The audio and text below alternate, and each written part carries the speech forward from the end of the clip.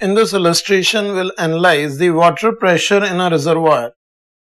Here the figure shows a large water reservoir of depth h, and on one side of them a horizontal pipe of diameter d is closed by a plug. Here we can see in the figure.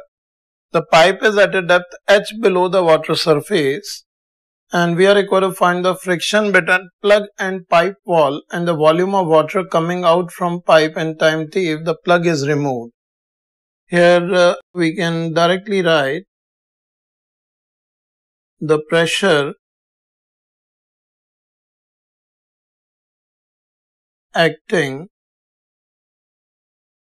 on plug will be, here we can write if this is the plug, then from the right side it is experiencing P atmosphere, and from the left side in this dam wall we can say as here water is filled, the pressure will be P and the value of P will be P atmospheric plus H rho G, as it is at a depth H below the surface of water in this situation.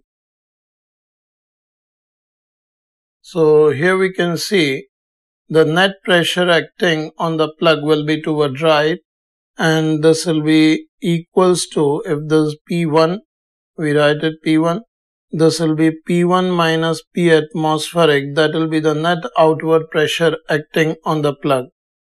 This we can write as net outward pressure. So when we substitute P1, this is simply H rho G, and if we calculate the force of friction on plug, this will be equal to the force due to pressure of water, as friction is keeping this plug as at rest. So water is the excess pressure exerted by water on it, that will be balanced by friction. So this can be simply given as H rho G multiplied by its cross-sectional area. We can write as pi d square by 4.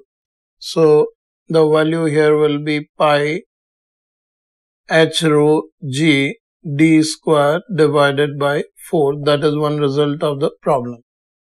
And we are required to find the volume of water coming out from pipe in time t if plug is removed.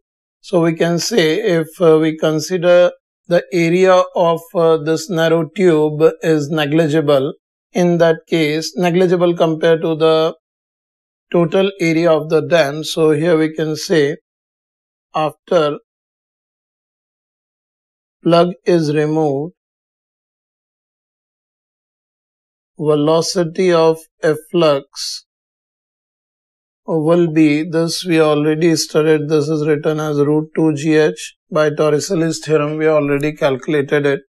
So this implies here we can get the flow rate of water at which it will come out will be equals to velocity multiplied by cross-sectional area, which is pi d square by 4 multiplied by root 2 GH.